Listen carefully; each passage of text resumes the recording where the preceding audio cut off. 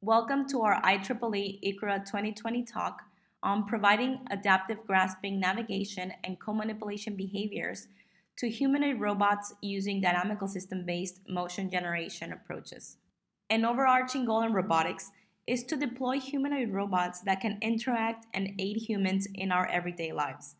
We strive for a robotic assistant that is capable of picking and placing heavy objects, carrying objects with a human or with another robot, and even navigating in dynamic environments while carrying or even pushing these objects. Now, while many approaches exist to tackle specific subproblems involved in these tasks, we argue that to successfully deploy such robots should inherently be adaptive during task and motion planning and compliant during task execution.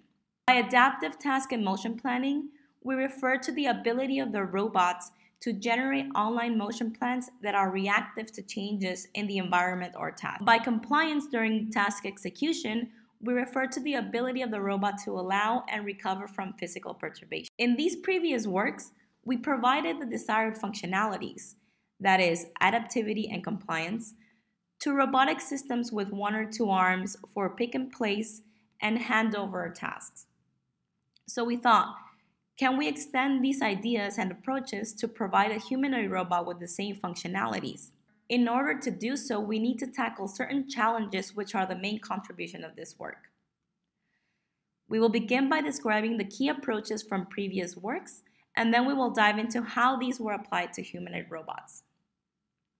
In our previous work, we achieve adaptive and reactive behaviors as the motion of the robots and effectors is driven by time-invariant autonomous dynamical systems, which are nothing but first-order differential equations that define the evolution of a state variable x with respect to a target x star. Compliance is achieved by using an impedance control law for a torque control robot that allows for perturbations while ensuring convergence to the target defined by the dynamical system. For this dual arm task, we drive the motion of the two arms also with the dynamical system.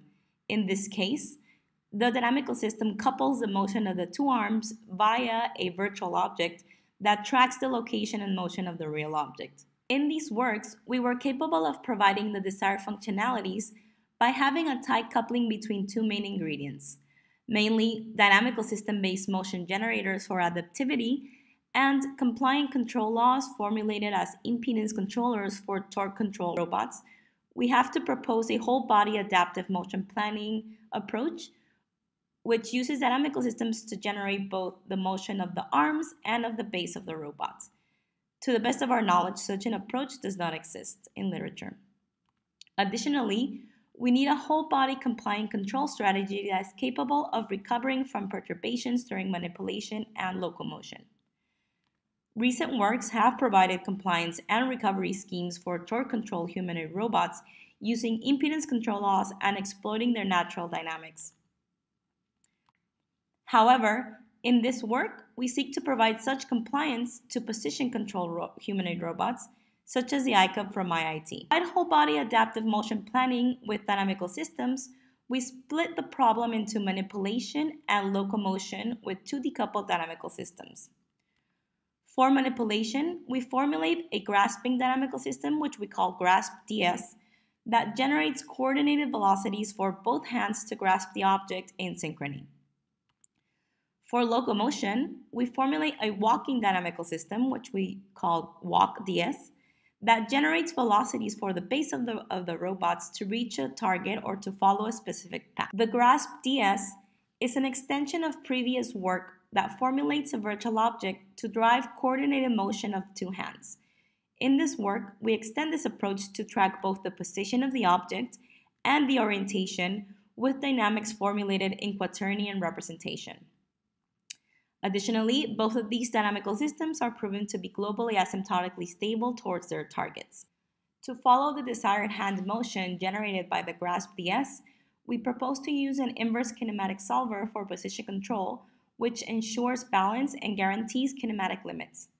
This solver is an extension of previous work on singularity tolerant inverse kinematics. To properly grasp and hold objects and provide a compliance at the arm level, we formulate a control law that tracks the desired position and contact force when grasping. The green rectangle illustrates the virtual object that will track the real object outlined in red. Here we see the iCub being driven by this dynamical system. Even when the real object is moving, the virtual object tracks it in both position and orientation. The efficient inverse kinematic solver that we use allows us to track fast-moving objects. If the object is not reachable, the robot goes to a standing posture. The walk DS can have any shape or form, as long as it gives velocities to the low-level walking controller. In our case, we choose target-oriented dynamical system.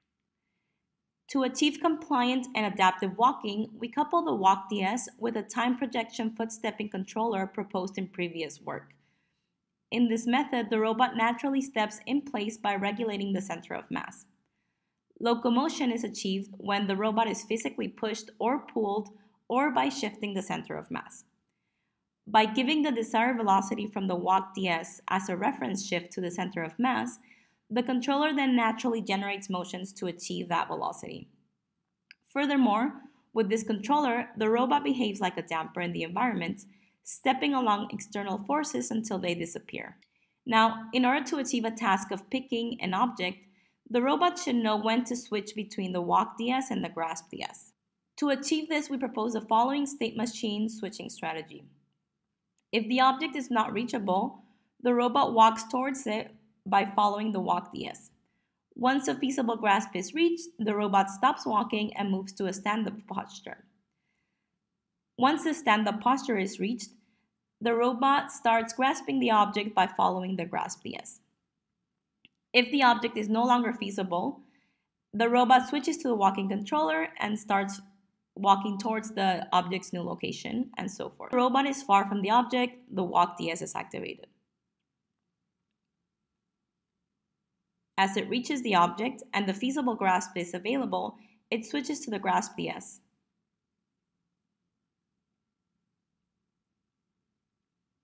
In this video, we show that with the same strategy, the robot is capable of adapting to changes in the target on the fly.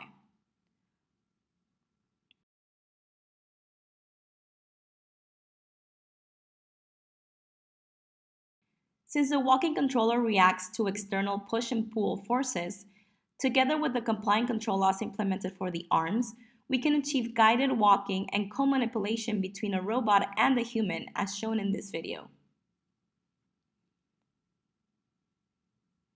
Co-manipulation can also be achieved with two robots. In this case, we show a master and slave configuration in which one of the robots is following a desired velocity given by a dynamical system. The guided walking behavior allows us to then teach a robot a desired navigation behavior. For example, by collecting trajectories from the guided walking and learning a state-dependent dynamical system motion generator with approaches introduced in previous work. If we use this as our walk dynamical system in our whole body compliant control strategy, we can see that the robot is robust to physical perturbations. After perturbations from the human, it recovers and continues on with the path generated by the dynamical system.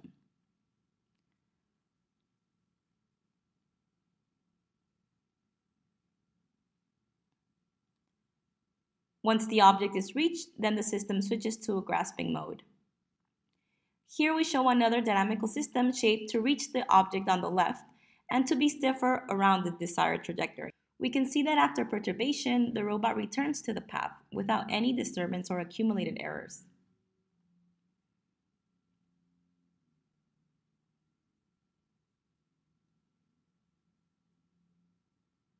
Without any modification in our whole body compliant control strategy, we can use the same dynamical system for a different task in which we want the robot to push a cart along the path. As shown, if the objects introduced to the cart are lightweight, the robot continues walking. However, heavier objects slow down the robot in its forward motion. Finally, due to the whole body compliant control and motion planning strategy, we can control two robots independently to successfully co-manipulate an object with a learned dynamical system shaped from an example trajectory. In conclusion, by integrating dynamical system motion generators with whole body compliant control strategies, we were capable of achieving unprecedented adaptive behaviors with a position-controlled humanoid robot. Thank you very much for your attention.